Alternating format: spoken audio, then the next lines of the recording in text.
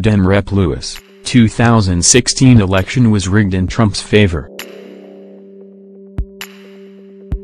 Representative John Lewis, R. Georgia, accused President Trump of being uncaring and unappreciative of the civil rights movement on Friday, saying the president knows very little about the struggle for equal rights. "I think the person we have in Washington today is uncaring," he said in an episode of CNN's The Axe Files set to air Friday night. "Trump knows very little about the struggle and the history of the civil rights movement." In an interview with Democratic strategist and CNN analyst David Axelrod, Lewis, a civil rights icon who marched alongside the likes of Martin Luther King Jr., said that while the U.S.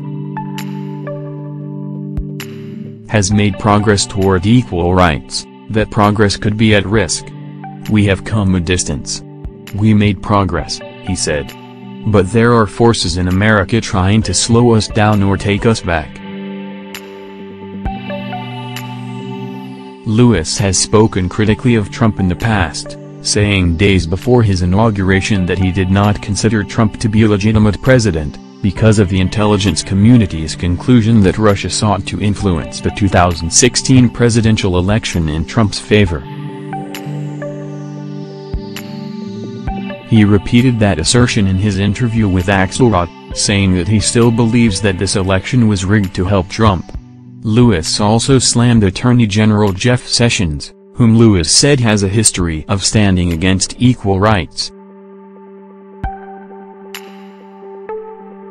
"I know his record, I know his history. He has a very long history of being on the other side and not on the right side," Lewis said.